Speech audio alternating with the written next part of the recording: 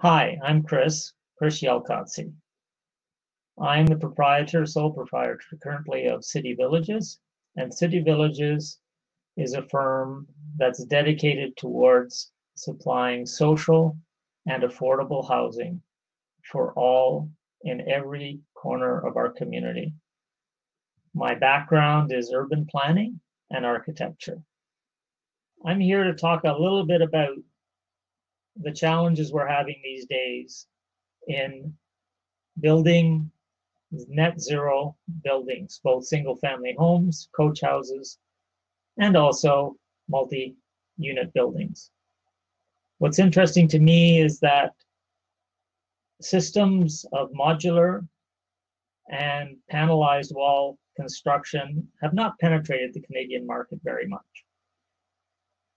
The advantage right now is that this type of construction lends itself very well to Passive House standard, LEED, platinum buildings, green globes, other types of assessment systems.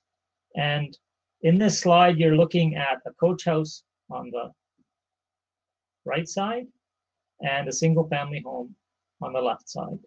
This building will be built and can be designed this way because of using panelized wall systems and foundation, for that matter, floors and roof. That's a really big benefit. In this next slide, what you see is a rather unique style of building. Under the Ontario Building Code, it's actually only a 3-story building, even though it might look like a 4 or 5-story building. The reason for that is an extensive use of mezzanines. To build this kind of building and stick framing would be quite difficult. To build it as panelized construction, because the floor to ceiling heights can vary up between 8 to as much as 16 feet. You can build this kind of building where mezzanines play a role to add more living space while still keeping the building in Part 9 of the Ontario Building Code. So this is where panelized construction becomes really, really important.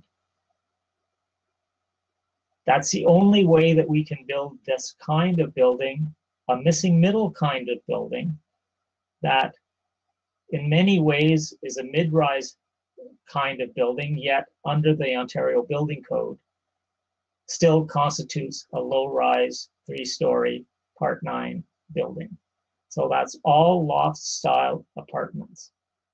In the next slide, you're going to see a little bit more about how this kind of building gets done. What you see here in this slide is an example of how the mezzanines fit into the building so that you have a 3-story structure, yet at the same time, as you can see on the left side of the screen, if you look at the building, you'd say to yourself, you have 1, 2, 3, 4, 5 stories.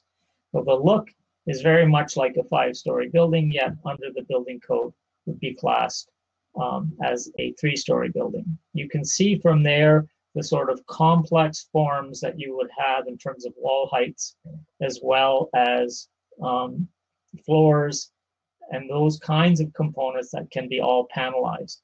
Many of these sites are actually very difficult to work on because they have tight urban surroundings. The big advantage to panelized construction is, of course, that this can be assembled on site with minimal disruption to neighboring properties. Roads can be closed possibly for half of a lane, that type of thing, for a bit of a period, so that the the panels can be offloaded and erected on site at the time on a floor-by-floor basis. So that's a really, really great way of using this type of super insulated panel construction, letting us get to what you can call, in the end result, there's no reason why not, net zero buildings in low-rise, single-family, and even coach house, when you think about it. On this slide, you'll see that, again, On the lower right-hand corner, you'll see very complex structure with varying wall heights and ceiling panels and floors. This again lends itself to panelized construction, is actually fairly difficult from a stick framing perspective. The layouts of the interiors of the units in this design allow for the building to be severed into parts. So in a sense, when you look at the lower left side part of the slide, you will see 4 and 5 units spread out throughout the building, but they're in the 4 quadrants of the building. And from that perspective, this building actually can be severed because it's on a corner lot into 3 low-rise apartment building parts, each with a separate ownership and with a shared common use agreement for the use of the stairs and elevator. So it's a very novel form.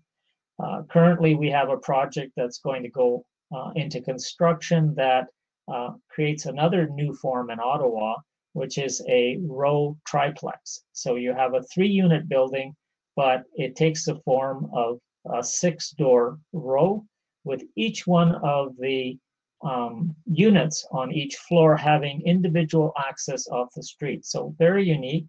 It will get a rezoning soon, and will go into construction very soon. In all these types of buildings, both the coach houses, single-family homes, and multi-family units, accessibility is an important feature. There's been many improvements in the area of lifts, both Lula elevator lifts that are commercial style, low-rise apartment elevator that can service multiple units, and also single unit access lifts. There's chair lifts. So the single family house that you saw in the design will have a chair lift that will access the basement, the main floor, and the half floor above that. The bedroom styles as well, and bathroom styles as well, will permit the use of wheelchair. Big advantage in terms of panelized construction is that when we're designing the building, we make sure that the hard points that are necessary to mount the kinds of accessibility accessories that you need can be built right into the panel, and you know they're there when you put the building together. So they can be identified on the shop drawings and can be put into the building as a whole. So both elevator chases and those accessibility features that you're going to need in the building can be included in your shop drawings. My passion has always been looking at how we can better support those parts of our community that currently can't support themselves. Our entire institutionalized social care system is far too unaffordable. Taxpayers aren't happy to pay it, and we need to start to think about how we can help each other. To that end, we've been developing the way of using a village to help each other and to come up with ways where instead of institutionalization, we actually deinstitutionalize social care and benefits and aging in place.